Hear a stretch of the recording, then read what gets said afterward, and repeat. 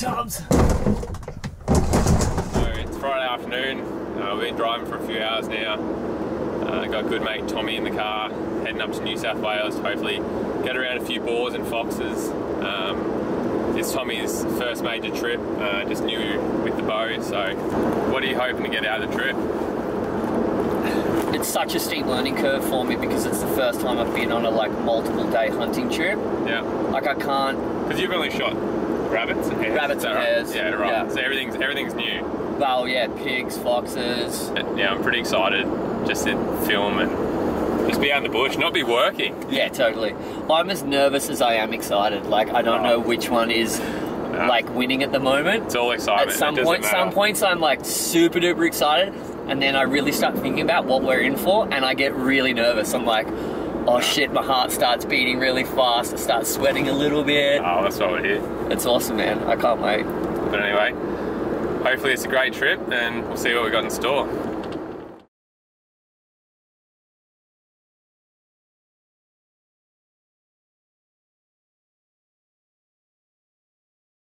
Given the drought in New South Wales causing pig numbers to be at an all-time low, we started our search at first light at the few remaining dams and watercourses that still held water, looking for any form of sign and indication that our quarry may have passed through there in the days leading up to it. We followed up any fresh sign into the bedding areas, though it did not generate the opportunities we were hoping for. All we found was the constant influence and reminder that the drought had had on the pig population. After the disappointing result of the first day, it was shaping up to be a very trying trip.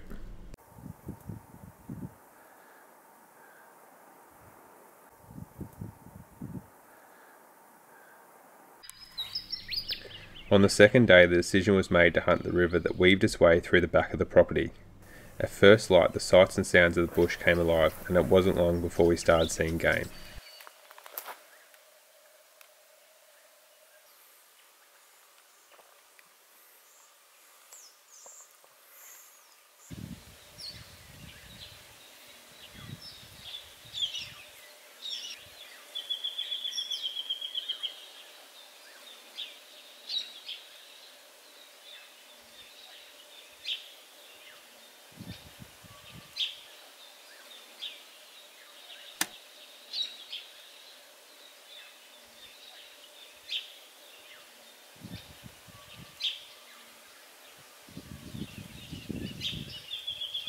Oh, you would have just seen me shoot over that cat.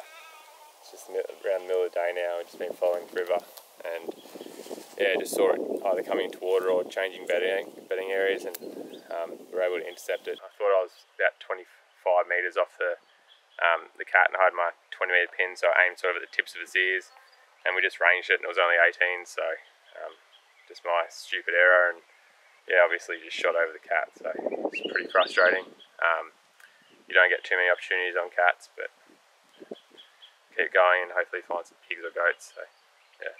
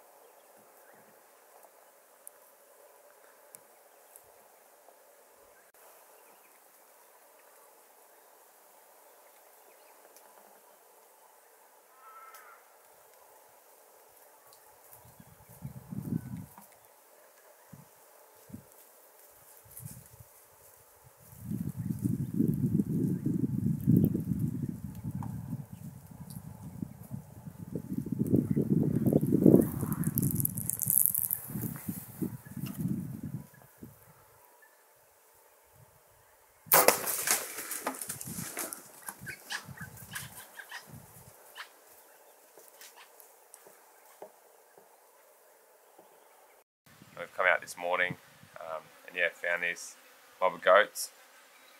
And yeah, Tommy had first stalk. I'll let you fill the people in. What happened? We saw a mob of goats coming towards us on the tree line. Then we saw a couple of small billies coming through a group of trees that were just off the tree line. So I made a little dash and just waited for these two little billies to feed in towards us. And I got a shot off at about 25. And I was watching my goat go down, and I turned around and heard another shot go off. And yeah, so the rest of the mob kept following the other tree line, and this nanny and a few other nannies were just making their way in, and yeah, we were saying we want to shoot a few goats for meat, so this nanny was perfect and fit the bill. So she fed in to about less than 10 meters and just self-videoed her, and yeah, she made it maybe 40 meters after the shot. So nice bit of meat, and hopefully a few more. We've got a few more days here, so hopefully we can get a few more kills. It's been good. Well done, mate. thank you. Thanks for helping.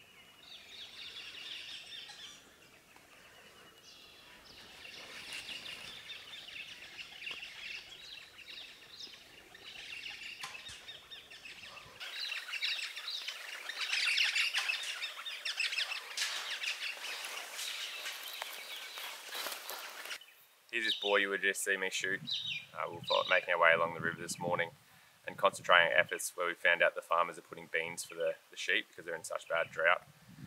And yeah, noticed this fella as he was making his way back to his bed, and he ended up meeting up with another small mob of pigs, a sow and a couple of suckers. And when we first saw him, the wind was sort of wrong, so I had to come in from a different angle. And come in, and the only shot that was sort of presented was between all the logs. And I was sort of had to shoot him pretty high through here, but it's popped out just under his chin. 175 grain Oscut's done its job, and the boar's only made it about 50 metres or so out of his bed. So really fat, young pig, but yeah, first boar that we've seen for the trip of any size, so good to get him on the ground.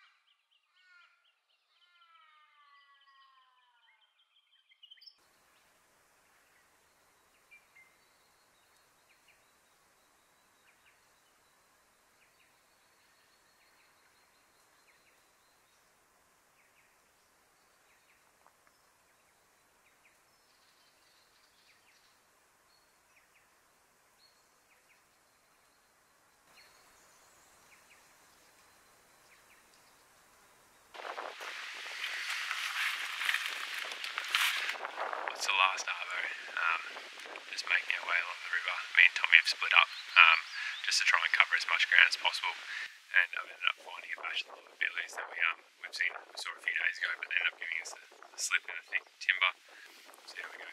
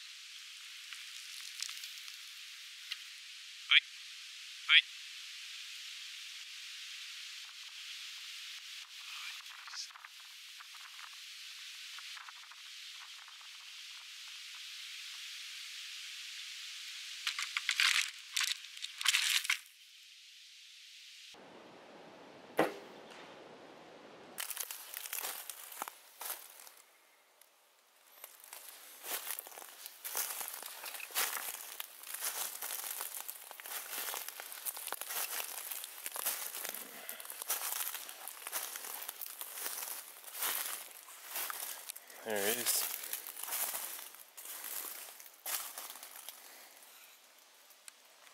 Well, here's this nice billy that I shot yesterday afternoon. Just finished up the hunt, come back this morning, about to leave. Great tripping hole. I mean, we've made the most of the opportunities we've had. It was pretty hard going. We've done a lot of Ks, but when you got good mates and in such a, I mean, it's in pretty bad drought, but it's still great just getting out and going for a walk. So it's been an awesome trip. I hope you guys enjoy watching the video because we've certainly enjoyed making it. So thank you and enjoy.